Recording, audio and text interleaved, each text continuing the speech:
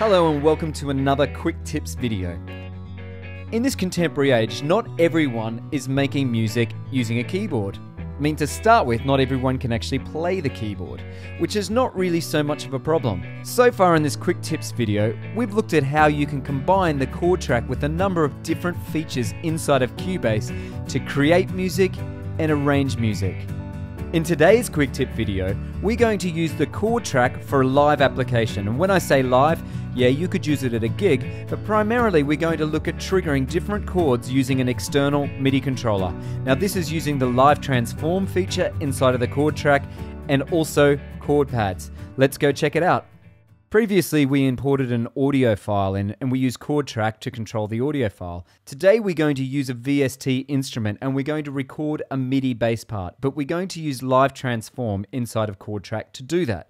So to start with, I'm finding a bass sound. I can preview a sound using my MIDI keyboard. When I find something I like, I double click and it loads the instrument into the project window. Now I'm going to Live Transform and I'm selecting chords. Before we go too far, let's spruce up this bass sound a little bit. So I'm going over to Audio Inserts and I'm going to select the VST bass amp. Once I've loaded up, I've got a number of different types of classic bass amps that I can apply to this VST instrument. If you're not sure which amp is which, just stick with the presets and you can find them up in the preset menu. Just scroll through and find something that you like. It's obviously got a bit of chorus and delay on it. As I'm running up my chord pads, I'm noticing that they're not playing the notes they normally would, and that is because the Live Transform chord function has locked them into the exact notes that are in the chord track. This means I can't play the wrong note. Let's try recording something.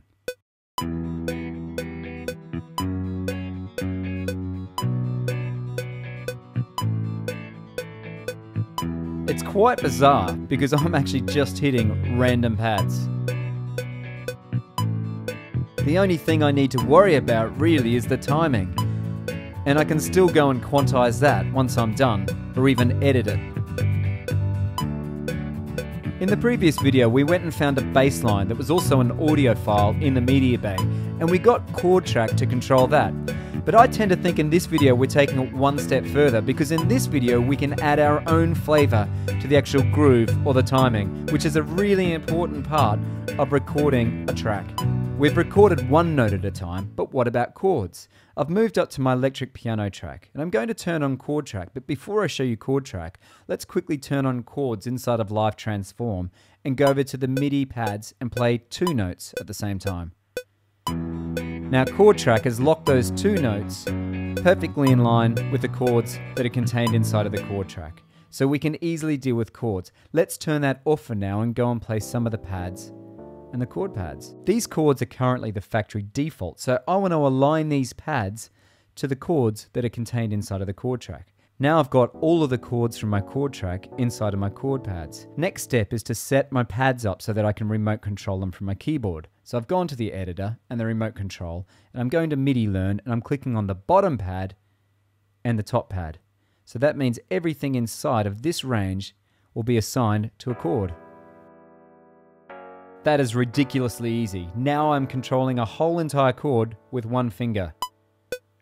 I'm going to try putting an electric piano down. This makes it so easy to put down piano and guitar parts, but you can actually take it a step further back in the remote control editor by setting up a remote control for different voicings and different tensions.